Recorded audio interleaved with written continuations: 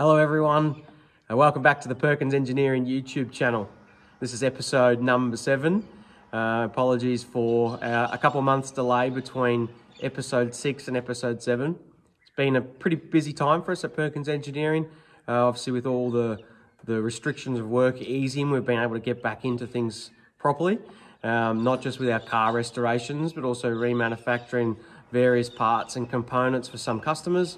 And we've also been pretty busy helping some of the supercars teams manufacture some pit equipment. So especially the Blanchard racing team, a brand new team owned and operated by the Blanchard family, who are family friends of the Perkinses. So we're tools down helping those guys get their new team underway and get into the racing season. Now we're back into the swing of things. We'll be able to get a few more videos of our restos and other projects happening. But right now we're back up on the farm and you'll see some of Larry's vintage tractor collection behind me. We thought it'd be a great opportunity this episode to catch him with LP, who's relocated to the farm on a more permanent basis. And we'll check in with him, see what he's been up to and see if there's any projects around the farm. And we've managed to track him down. Why, hello. G'day, Jack. How you doing? Good. What are you working on here? Well, there's multiple things I'm working on, but this is a Caterpillar, 1937, that the family's had for a long time, and it's in a million bits, as you can see, and I've got to get it going. But there's other things in the shed here.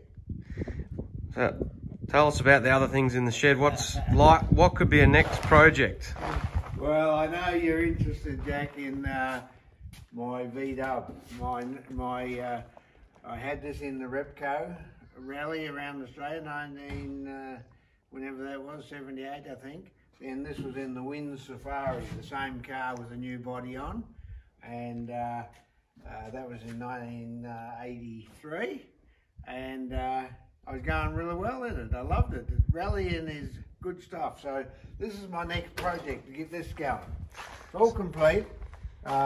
In a few bits. So just run us through a couple of things you did to it. I can notice it's got plastic windows. Took a bit of weight out of it. Yeah, it's a lightweight job. Everything's plastic. Everything's thrown out.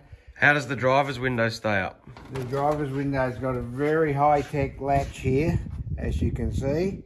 That was took about 5 minutes to make with a bit of wire. It's got a 2-litre engine, which I made up. Got good Bridgestone tyres on it that did 2 rallies. Had fuel tanks inside here, and after 6 days of this rally, we were actually right up the front amongst the top 2 or 3. But then I broke a steering ball joint. The old story in racing. If only we would have won. So any other tricks to this? Well, the tricks was a lightweight car,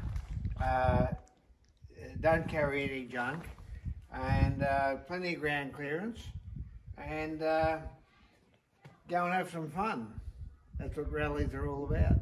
And did you get to carry any spares? No, I didn't carry spares, but I was a bit sneaky. I had my mate in an aeroplane. He carried my spares for me. But you had a spare tyre up the front? Yes, I had 2 spare tyres, one in the back and one in the front. The hinges and everything, very high tech this. Carried a spare tyre around there, had an oil cooler there. That's all there in the back. Just a bit of work to do on it, like some of the things didn't survive the rally that well. I see the suspension is a little bit bent back there, but that's all fixable. You know, when you're pressing a V-dub hard, we all know what happens to that. It bends it, pushes it. But no, this is a good old relic. Glad I've kept it. When will you get it on the road again? Oh, a couple of days' work. Same as the Caterpillar. I'm into my 3rd year of a couple of days' work. But it's all here. The engines. Look at this engine though. This is ready to go. The pilot engine. Look. Which we've seen a video of that running. Yeah. So this is ready to go. I just got to get the rest of this all together. But I've got parts lying around everywhere. Well, we look forward to making another video with some more progress. Yeah, well, it's coming on winter now, so maybe after winter.